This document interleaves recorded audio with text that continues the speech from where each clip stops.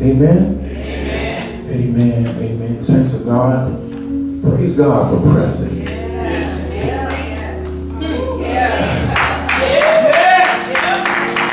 I know some of you don't know, so I'm going to help you.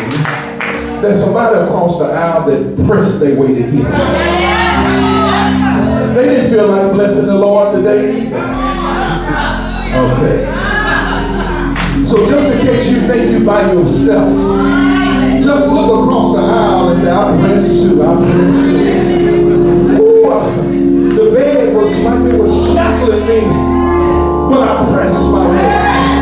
The enemy tried to hold me hostage, but I pressed my way. My body didn't want to cooperate, but I pressed my way.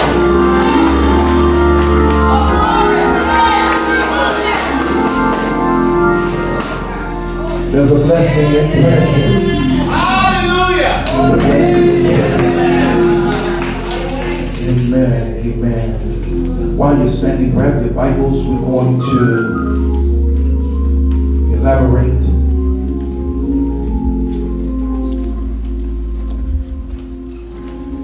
little bit more from last Sunday. We're coming from the book of Hebrews, the 12th chapter. We're going to look at one particular verse, verse 27. Hebrews, the 12th chapter, verse 27. And it reads, And this word, yet once more, significant, the removing of those things that are shaken, as of things that are made, that those things which cannot be shaken may remain. Oh my God. I thought this morning's title, Can God Count on You? Look at your neighbor and ask them a question. Can God count on you? Now, they should answer you because you asked them a question. God count on you.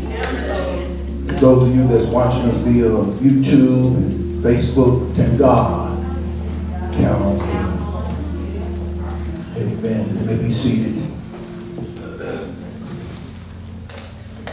It is no coincidence that the timing of this message comes on Pentecost Sunday.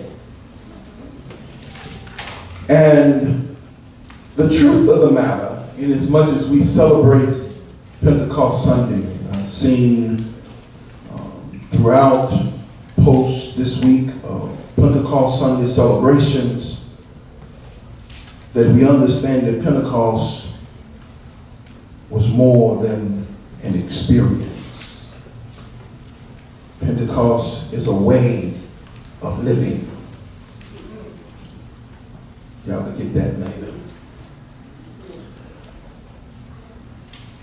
It is unique to when God looks at us and chooses us from a plethora of choices.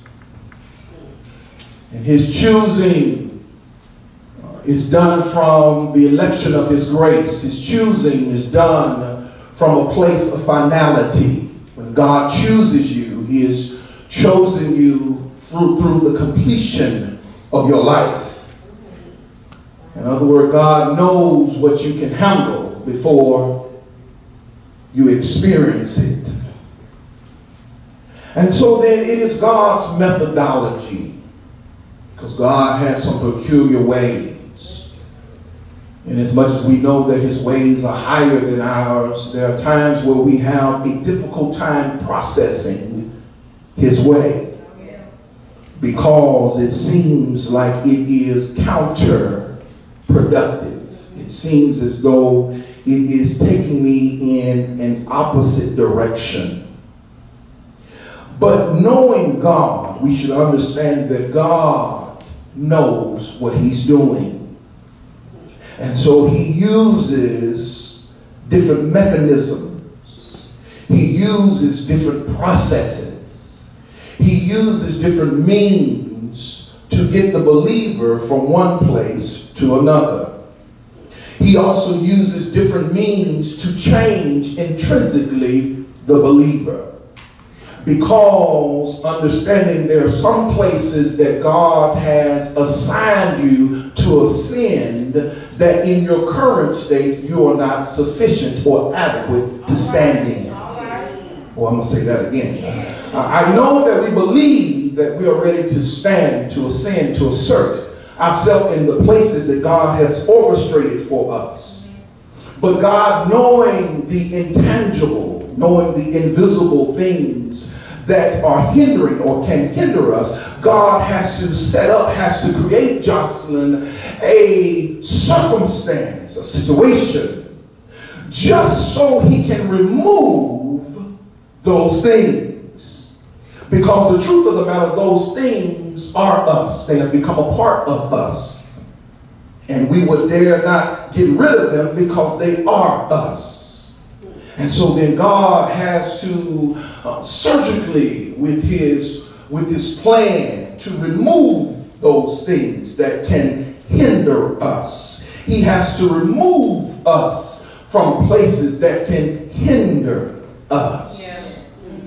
And so in this text, he says that yet once more, there's going to be a removing of things that are shaking.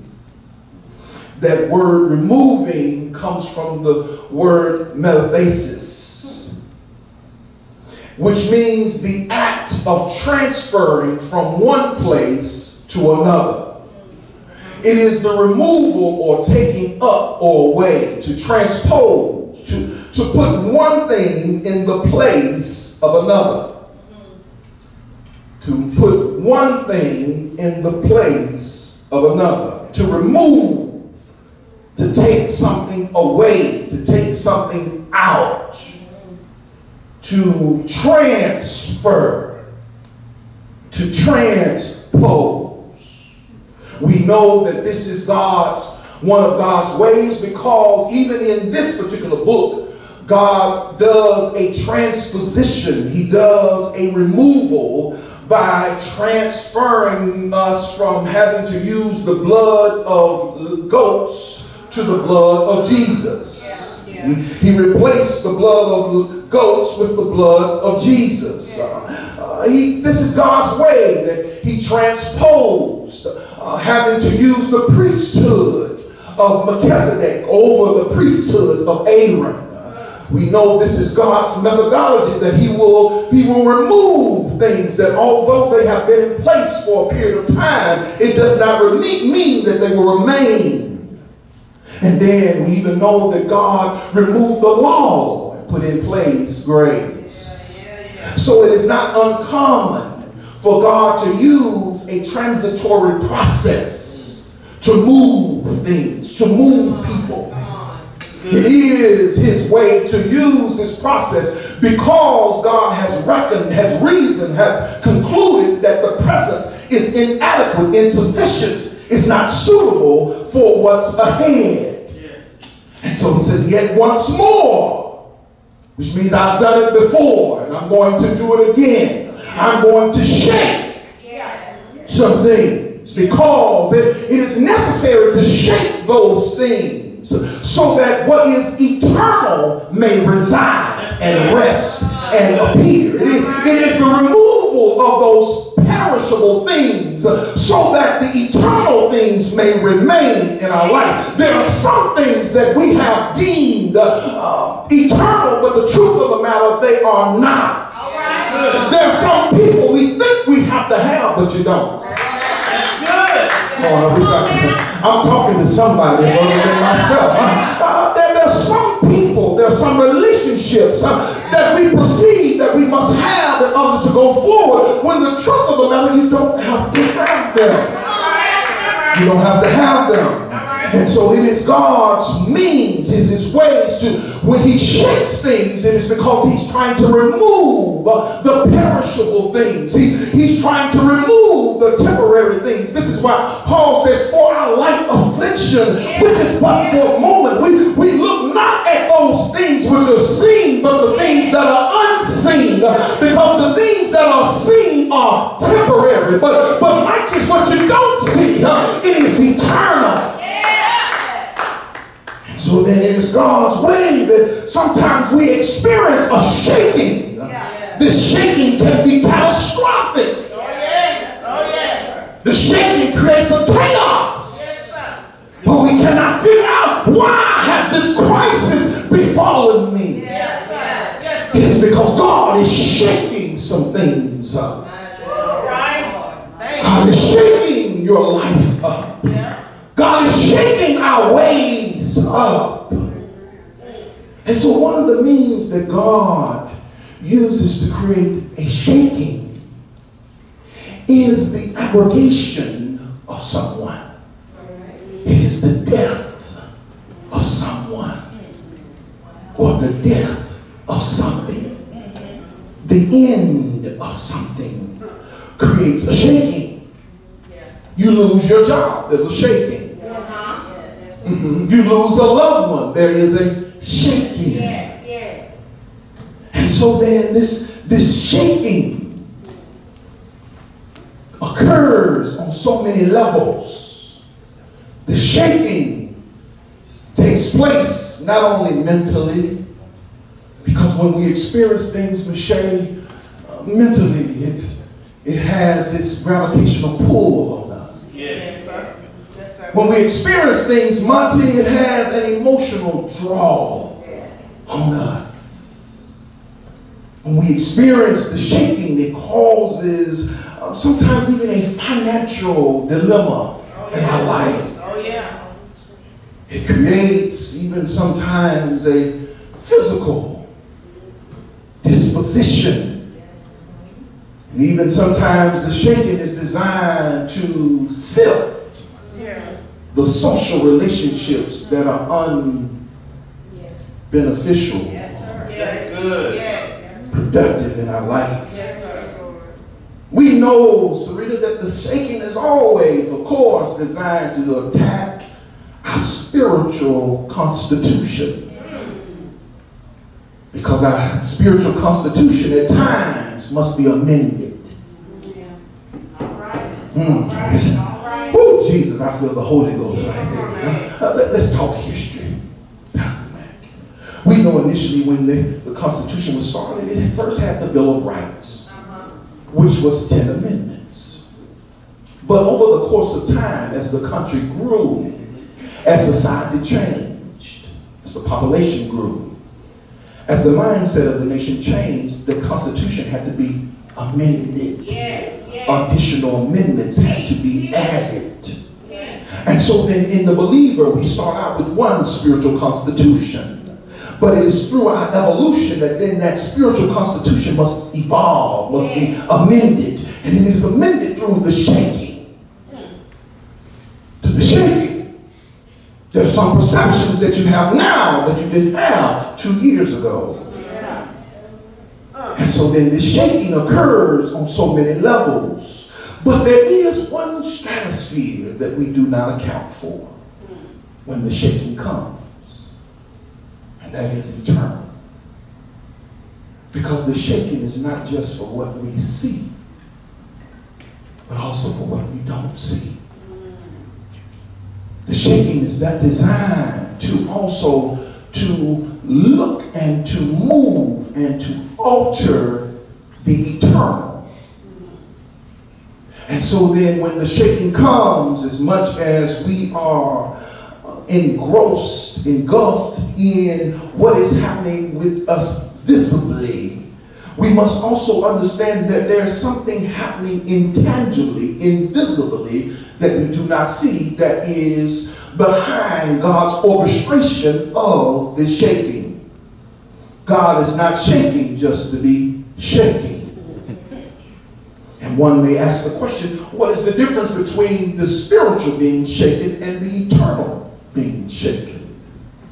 When there is, Katrina, a spiritual shaking, it is designated towards you. It is targeted towards your own spiritual maturation. The spiritual shaking is is coming after your spiritual maturity. It is coming after the things that are lying in the crevices that are trying to usurp your spirituality in the form of carnality. That's good, sir. This is why the shaking comes, because some of us are starting to drift. We're starting to slide down into carnality. And so the shaking comes to cause an abruption in that. But the eternal is not about you, even though the shaking is happening to you. Watch this. We said this morning in empowerment. Contrary to popular belief, you are not the center of the universe. Yeah, I know some of you, that's a hard pill to swallow. I know, but you'll be okay. You'll be okay. And so when there's an eternal shaking, it is because God is usurping his will in the presence of your life.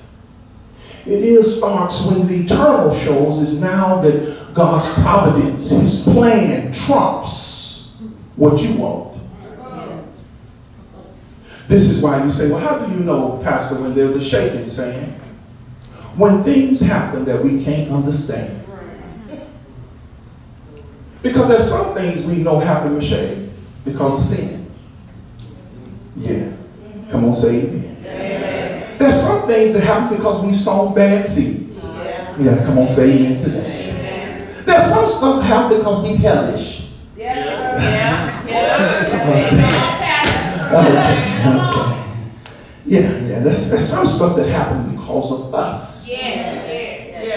But then there's some things that are happening to us that bewilder us, that cause us to contemplate, what have I done that warrants such turmoil in my life?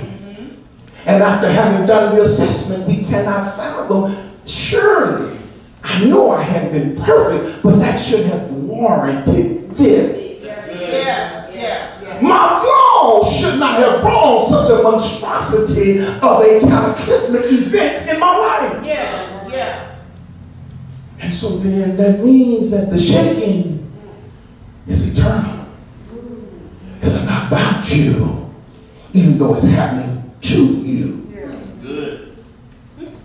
One of the things you have to understand, the shaking is twofold. One, the shaking is designed to remove some things. Now, understand, the shaking removes things, removes people, removes relationships, removes ideologies, removes philosophies, removes attitudes, removes the things that have holden us captive. It is the removal of those things which are shaken, which are made. That's why it is, they are perishable. So the shaking always targets, comes after the things that are not essential in your life. Oh God, help me. I know contrary to popular belief, some of you think you really need certain things to be okay. Okay, let's come out the third heavens. The pandemic proved that. It proved a lot of things. A lot of things we said we couldn't go without. You stayed at home because you didn't want to die from COVID. You thought you needed them. No, I tell you what. Just leave it at the door. Put it in the mailbox. You know, some of us, we thought we always had to go to the grocery store and get our stuff. We start ordering online. So the pandemic changed. It made us see that there's some things we couldn't live without. Right. It did. But the shaking does that. The shaking removes the crutches that we form. The shaking will remove the things that have handicapped us. Oh my God. Help us, Holy Ghost. The shaking removes those things that are not essential to your eternal destination. The second thing that the shaking does is that it will strengthen or consolidate what survives the shaking. Watch this. The shaking will cause a strengthening of what is able to resist the shaking into an immovable creation. What you say, man of God? What the shaking does is causes me to develop a strength that allows me not to be moved by what others have been moved by. There are some things that people could not handle, hence they fell away. God. This is why what survives a shaking is called a remnant.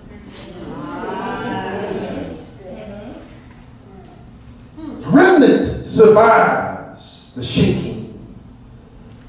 The remnant is unmovable. The remnant manifests only after the shaking. And so then, where it looks like, Pastor Matt, we're all the same, but when God puts us in the same environment, some of us will not survive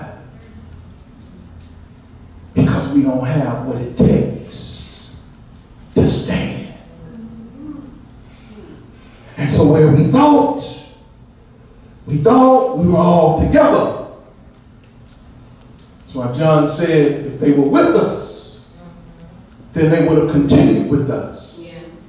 But they came out from amongst us that we would know that they were not really with us. And so the shaking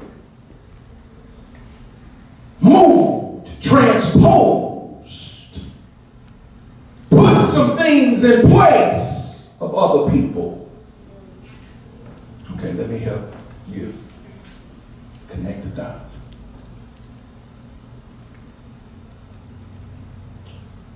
About a year and a half ago, I preached a series on the replacements. Y'all remember? The replacements come after the shaking.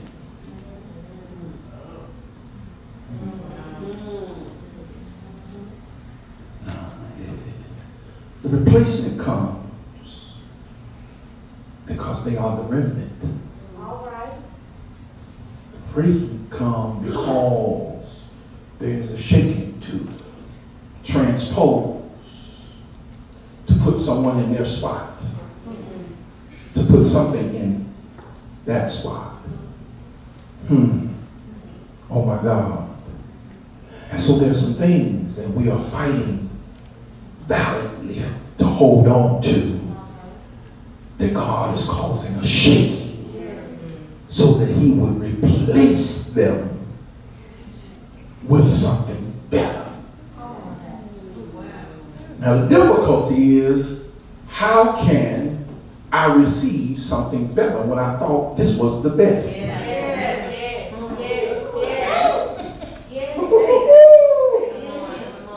How can I receive something better when I thought I had was the best?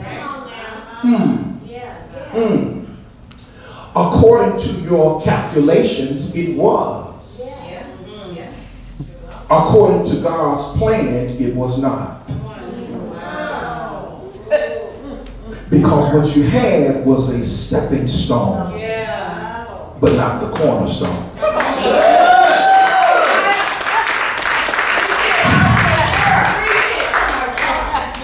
God, what? Slow down. Because we love to hold on to things that we are familiar with. And those things that we are familiar with, we have associated their longevity with them being eternal. I'm going to say that one more time. If I got it a long time, then it must be eternal. If I thought that way for a long time, it must be eternal. It must be the way it's supposed to be. It must be the way I think. It should be like this. That is not true. And so then this is why it's difficult to let go. And so God forces a shaking. And so, watch this. We said last week in Romans the 11th chapter. I want you to go back to that verse. Romans the 11th chapter, verses 4 and 5. Let's read that. But what saith the answer of God unto him? I have reserved to myself 7,000 men who have not bowed the knee to the image of Baal. Even so then, at this present time also, there is a remnant according to the election of grace. Watch this. So the remnant is the group of people who survive the catastrophic situation, the shaking, that was brought about by God. So when Paul writes this into the letter to the church at Rome, what he declares here is that God has shifted his focus from the Jews to the Gentiles. Because the Jews had strayed. But he encourages the Jews by saying, look, God hadn't totally forgotten about you because he's left a remnant. He's left a group of folk who have not bowed down, who have not used their mouth, whose actions are in sync with their words. And he says that this remnant remains. So don't be distraught when the shaking comes. Because the shaking has been already predestined. This is why the remnant has been predetermined. This is why he says, I have reserved. Which means he had already thought about, had already set aside a group before the shaking took place. Watch this, oh my God. Because he knew that his plan would cause some of the Jews to stray away. So to keep the church intact, he had to already set aside some people who would still remain faithful through the shaking. Oh my God. Let me come down. Let me talk to the church of City of Light then. God already knew when Lady Benton passed and Sadie passed that there would be a shaking in the church. And that some people would be too emotionally distraught that they would fall away. But he had already put some into some of you before the foundations of the world had been created to be able to endure the shaking. So when you look around and you say, where they at? It's because they couldn't handle the shaking.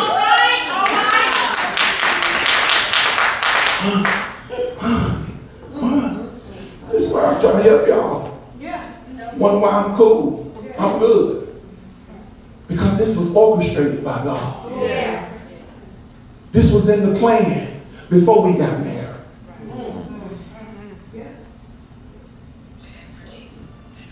And see, you know, I know we hear from God and we want God to tell us everything, Brandon, but he's not. Because some of us will try to alter God's plan. You know, I've been one of them. Because had I known that, we would have already been sitting at the hospital.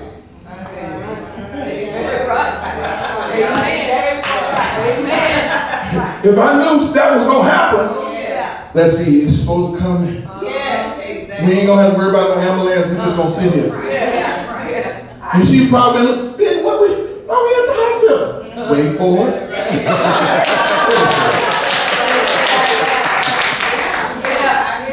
Trying to stop it.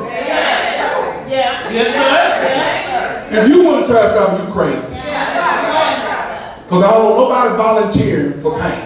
Raise your hand. Raise your hand. Come on, speak up now. Hold your peace. Oh, no, okay. Exactly. So this is why God didn't reveal everything. Because we would mess up his plan. And so then the shaking comes. But watch this.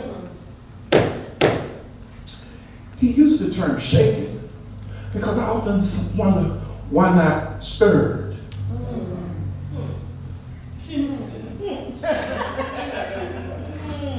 Shaking. Y'all know. Starks over there with his bow tie.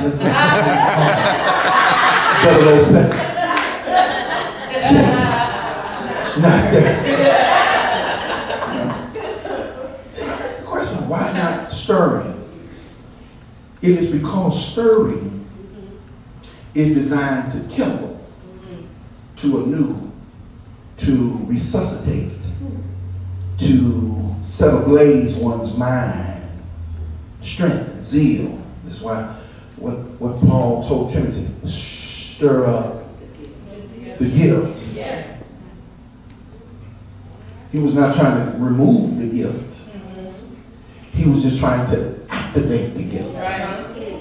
So God didn't create a stirring because stirring would have only excited us. The stirring would have only resuscitated us.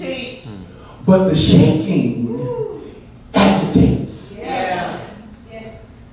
The shaking comes to agitate you. The shaking comes to unsettle what's settled. See, some of us wouldn't move unless there was a shaking. Come on. Right. Some of us wouldn't move unless there was a shaking. A stir, we just... Then after a while, just settle back in. But the shaking is different. Because what a stirring does, you know, for those of you who used to drink,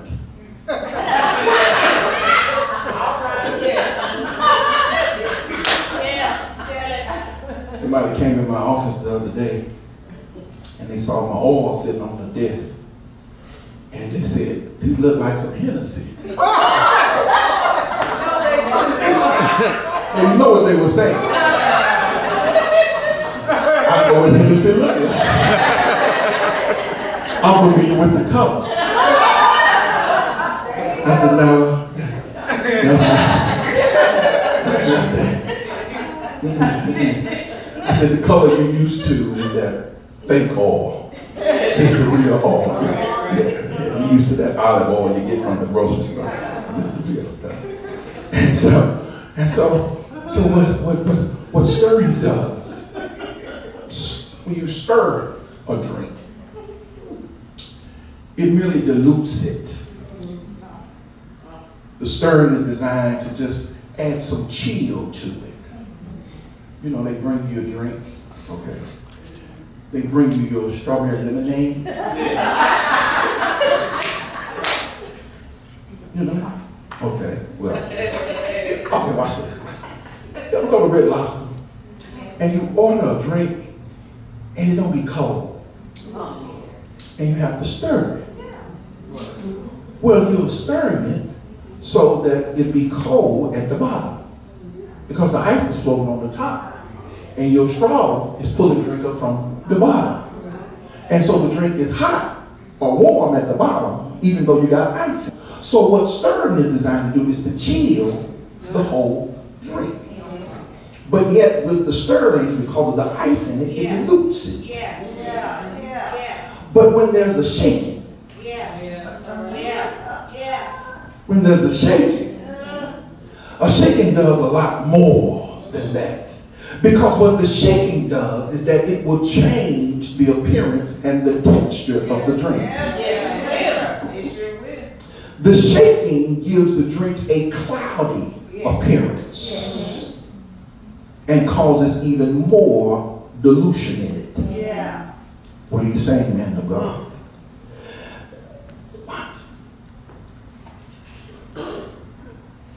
Drinks that are shaken because they're made with a certain type of ingredient. You know what I'm talking about. Like milk, cream. Yeah. That'll cause you have to shake the juice. Some of the drinks that are made with citrus fruits. You have to shake those. But those that are made with clear ingredients, you just have to stir those.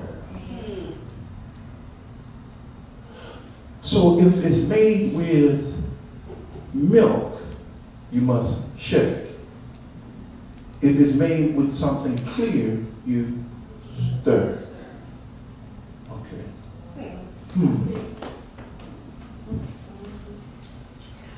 Paul told the church of Corinth, desire the sincere milk of the word. So if I'm made with the word,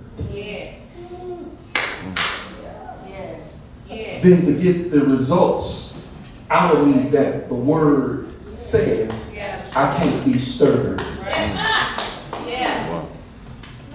I must be shaken.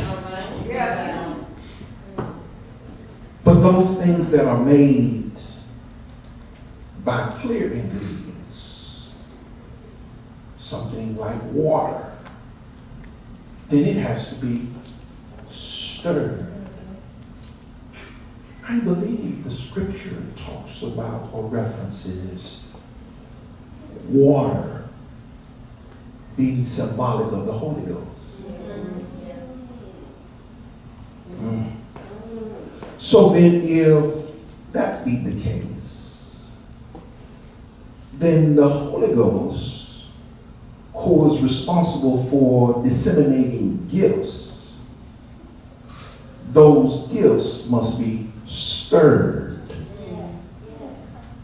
because of the clarity in them. What do you mean?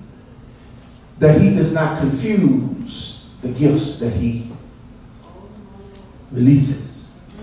So they don't have to go through a shaking. To get your gift to become or to materialize or to matriculate, it has to only be stirred. But for the word of God to materialize, for the word of God to mature you, then there must be a shaking. And so then the shaking is necessary because some of us have read and heard the word and it's merely settled in our spirit. But it's not produced any fruit. And so the stirring comes to revive our imagination so that we can access God's divine imagination. The stirring comes because God wants us to see some things different. Just stir, just a little. See it, you'll be okay. The stirring is not emotionally taxing on you. You don't cry from stirring. No. You thank the Lord for the stirring. You question with the shaking. Because the shaking is not after your imagination, it's after your conscience. Because it is the shaking that's designed to reach what's in our conscience that has become unconscious. There are some things that are hidden in the catacombs of our conscience that are merely waiting for a certain time to usurp and to arise in your life. They were implanted, watch this, they were implanted through some of the wounds that you encumbered, through some of the things that you endured as a child. And so they've been seeded in you. And it's only when a certain time and a certain environment, a certain situation, when certain things are said, that seed that was put in you as a child comes up. And so then the shaking comes to remove that seed before it takes over your life. The shaking comes to remove what you have perceived that you thought was essential for you to have life. The shaking comes by way of suffering. Because it is in order to reach the unconscious part of us, then there has to be this paradox, this shaking, so that the things that are inconsistent with God's plan will come to the surface. And the only way to bring those things to the surface, God creates some unexpected tragedies.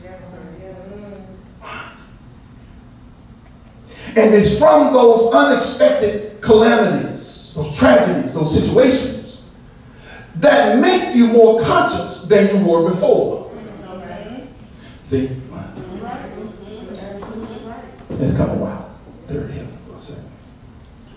You know, let's take the shooting at Uvalde.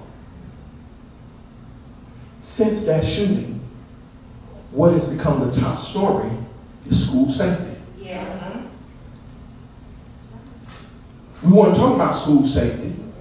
Nobody was really pushing gun laws. Nobody was talking about going to sue the maker of the automatic rifle until now. And so then there are situations that happen in our life that rearrange our priorities. See, some of us don't take care of our bodies. Let me help you out. We eat what we want to eat. We definitely don't drink enough water.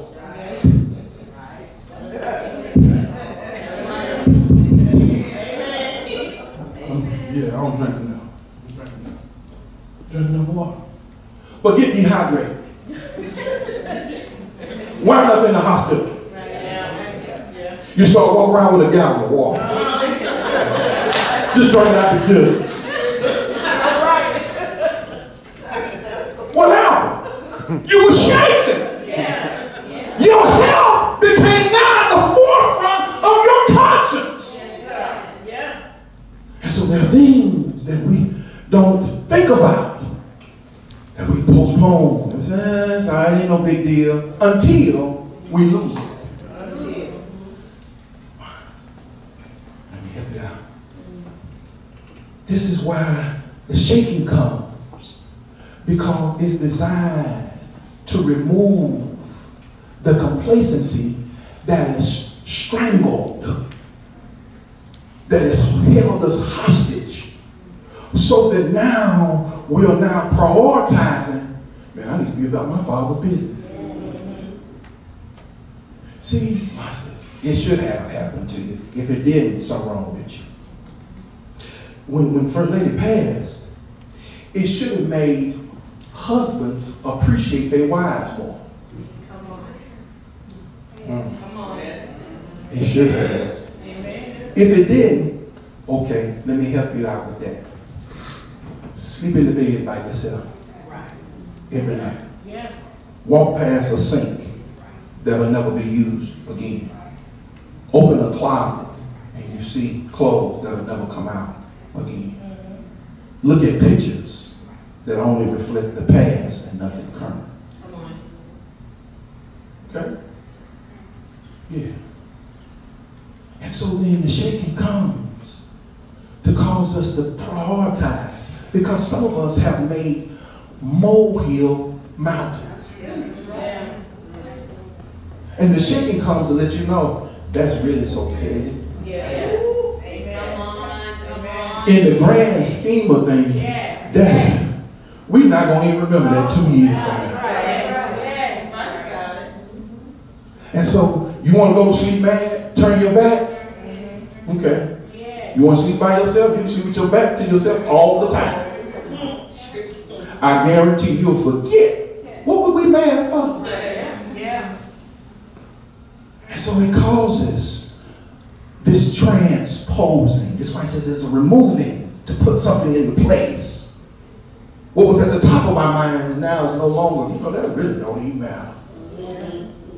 At the end of the day, really, what are we even discussing it for? And And so the shaking came to make us understand we need to be revived. Yes. That we have become dependent.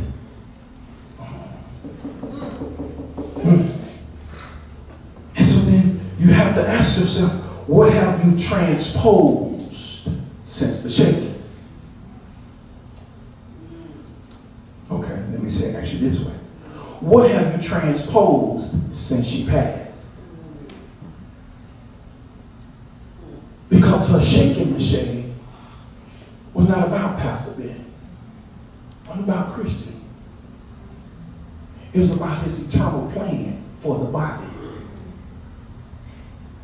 And so then it was designed to cause us now to put to the forefront, you know what? I really need to be more faithful. Yes. I really need to be more committed. I really need to be more sensitive. Not everybody. Don't look at me, Kathy.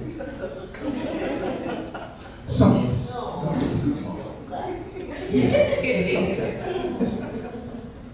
And so then the question becomes, are you part of the problem or part of the solution now? Can God count on you?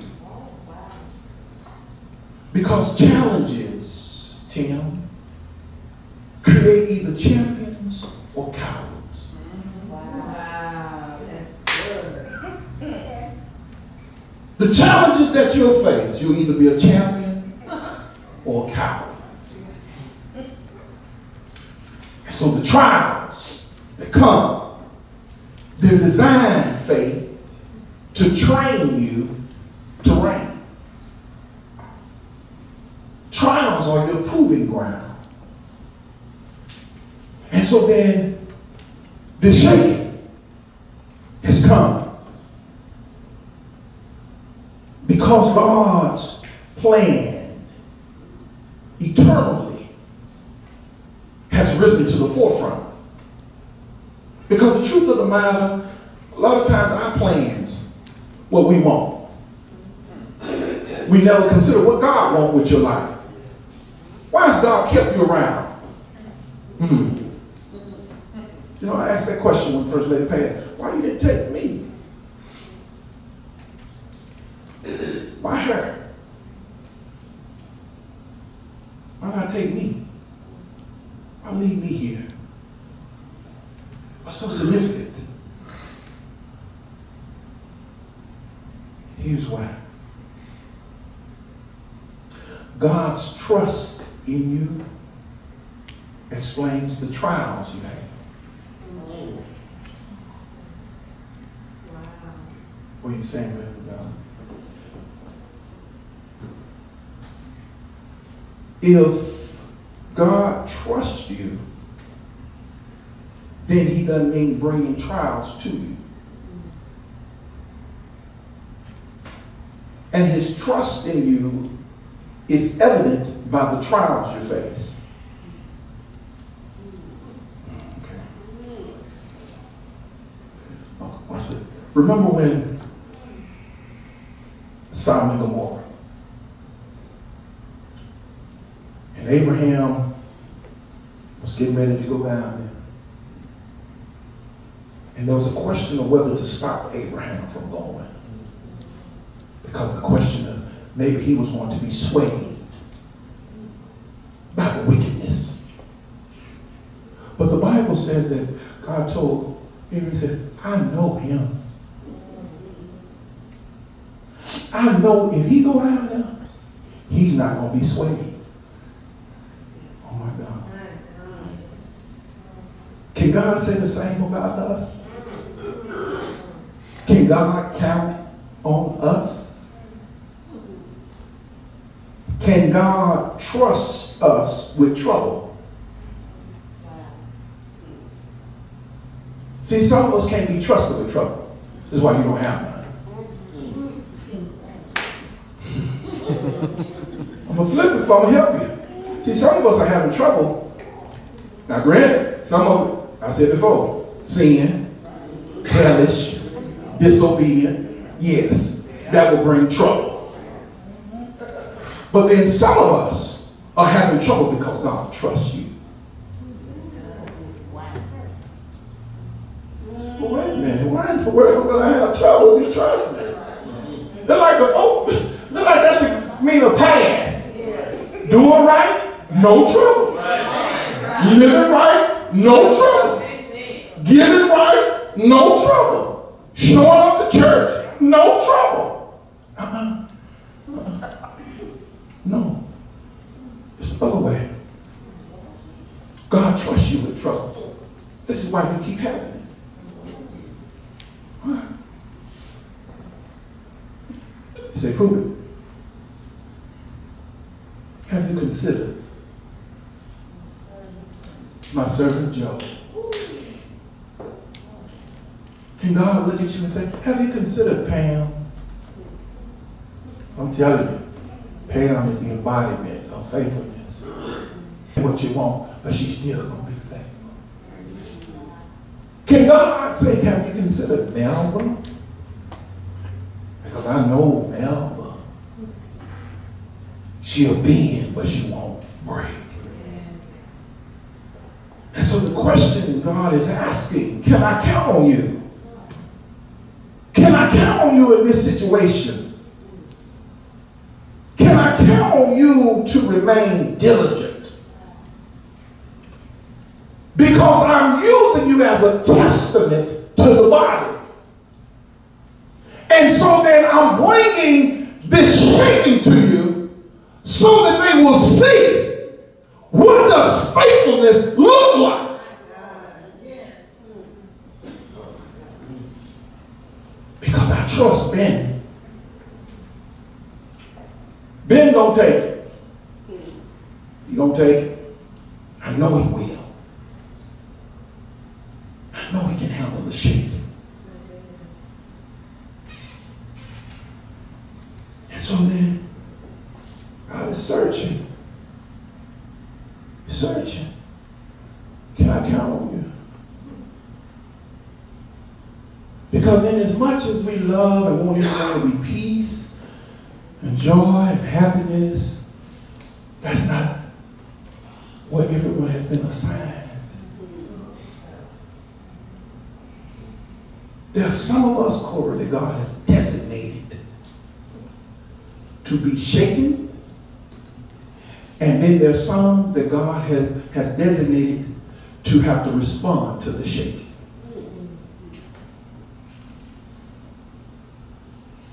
And so then people are wondering, man, how are you making it? I was considered. Because I asked the question. Y'all didn't ask it, I asked it for you. Why? In fact, me and Tony had this conversation the other day. We're like, Lord, you could have picked some hellish folk to take their life. Their husband would have been okay. Why did you get our wife? Why would we ask that? Because I'm creating a shaking. You are a part of it, but it's not just about you. The shaking machine came so I would see who I could count on. The shaking came so God could see who he could count on.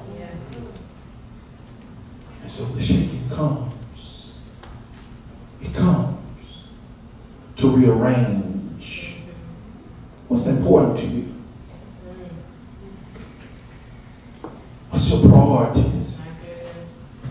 Is it about getting 5,000 likes? That what it is? Updating your profile every 2 weeks?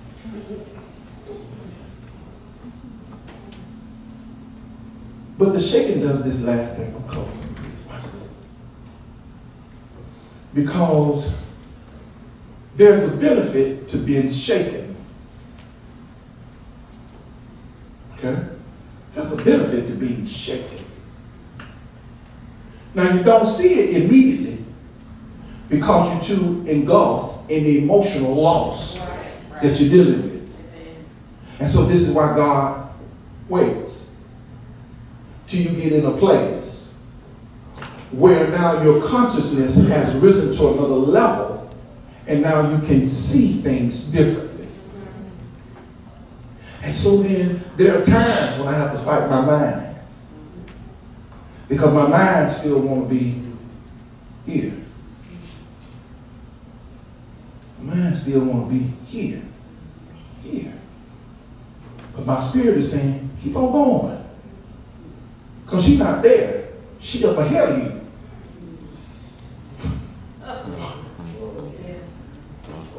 Why? So here's why the shaking comes. This is why it's so important to stand, to remain faithful when the shaking comes. Because what the shaking does is it accelerates your movement. Watch this, y'all. There's a normal, or you had a current tempo or pace that you were walking through life. Going about your business. Whether you were going 5, 10, 15, you have a pace that you were on. When the shaking comes, because it rearranges your priorities and you see the necessity of time being now your greatest asset, you alter your pace. Yeah. Because you realize if he would take her at 52, that means he could take me at 62. So I don't have time to waste because I don't know how much time I got left. What? This is why some of us have been putting off things that God told you to do last year. What'd you say, Pastor Matt? They finna, fixing, about to. And so when the shaking comes, all of a sudden now you say, you know what? I ain't got time with your foolishness. I need to get over here because I don't have much time. And so then what shaking does, it accelerates your priorities. It accelerates your movements. It accelerates your understanding and recognizing I need to get moving because I don't have as much time as I thought I had. It creates this divine acceleration.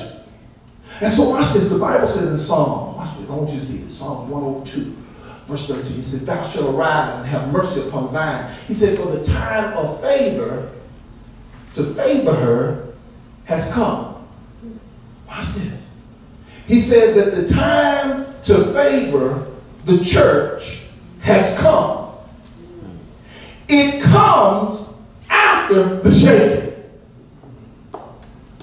It does not come before the shaking because everybody had proven themselves worthy of the favor that comes.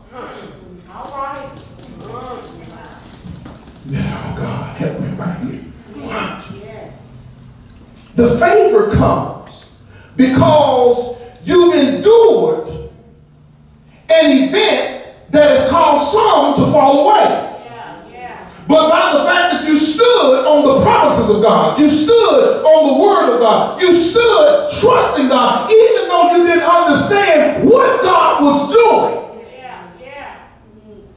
then God rewards you by accelerating things that you thought were far off, now become closer than they've ever been before. Because of the shaking. You get to places quicker now because now you understand we need to hurry up. You get to places quicker now, Kathy, because now you realize I ain't got time for you trifling folks.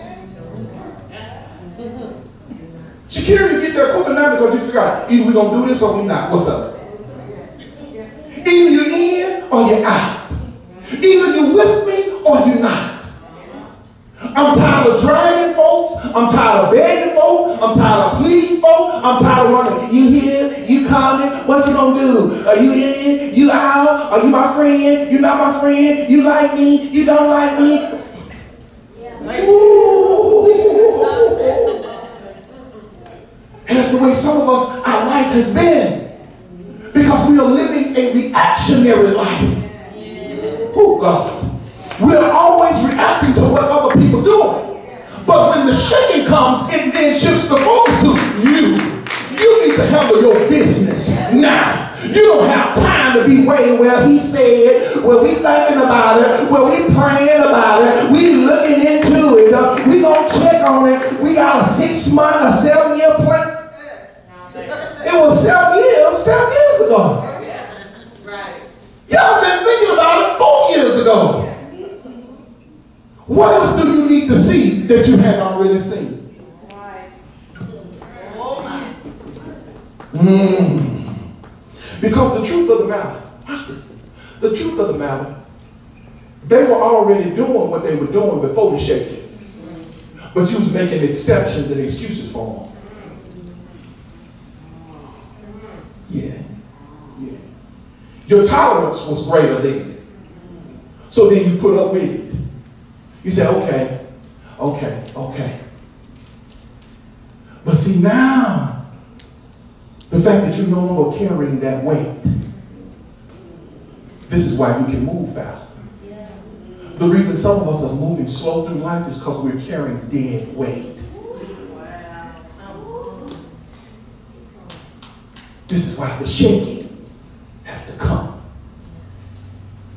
Because God is trying to get you to a place faster than what you were doing. See, some of us got in our word more because of what has transpired. Some of us started praying more because of what has transpired. Some of us have become better stewards, have become more patient, have become more tolerant, have become more loving, have become more giving, have become more understanding. It was accelerated. And so God creates storms in your life to accelerate you. He creates storms to accelerate you. Say, prove that. There was a time, I'm closing here. There was a time when Jesus had told them, we're going to the other side. And they got in the boat, and the storm came. The Bible says that a great wind blew.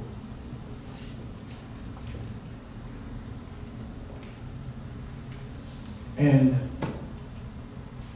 while the storm was raging, they look out and they see something on the water.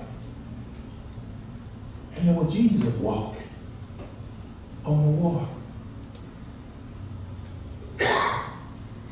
One account tells us that Peter said, Lord, if it's you, bid me come out. He goes out. You know that he was walking and he started looking around, he started sinking. That's what's happening to some of you. You're a little too busy looking around. That's why you're drowning. Keep your eyes on God.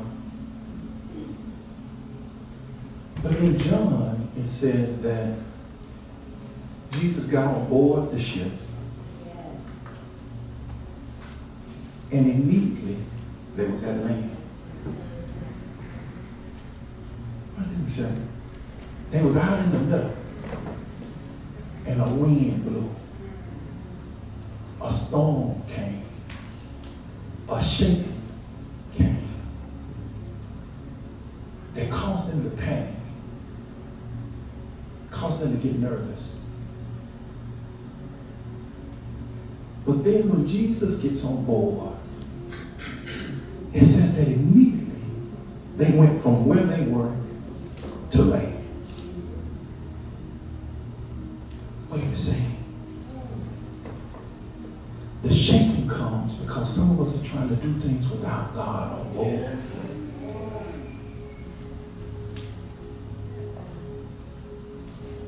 We've not brought God to the table. We just told God what we're going to do. And so the winds are now blowing. We don't know if we're going or coming. And because of the shaking, now we stop and we pray. Lord, Lord, Lord, Lord, Lord, Lord. Now we're asking the right questions. And so when he gets on board, he accelerates your movement. You say, why is that? Why is that? Why? Because Jesus had a set time on this earth, did he not? So he could not waste time when he got on board. So anything or anybody that was connected to him reached their destination when he reached his.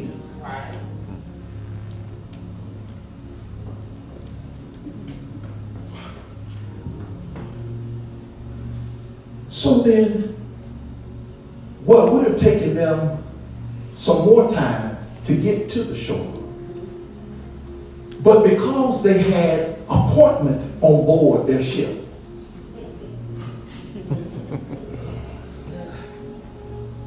am I making sense? Yes.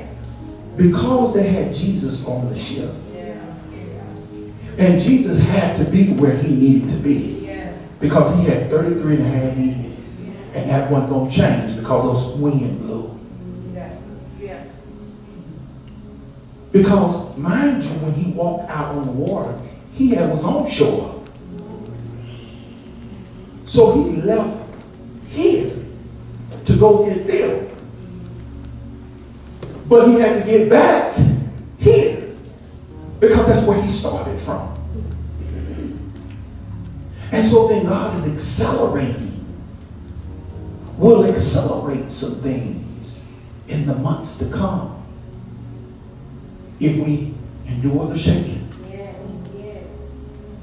and reprioritize and put him on board. Because it's not your spiritual at this juncture. Because we're always concerned about spiritual. Because that's all we've been taught. Spiritual. And that has its place. But there are episodes in your life where you must become eternally minded.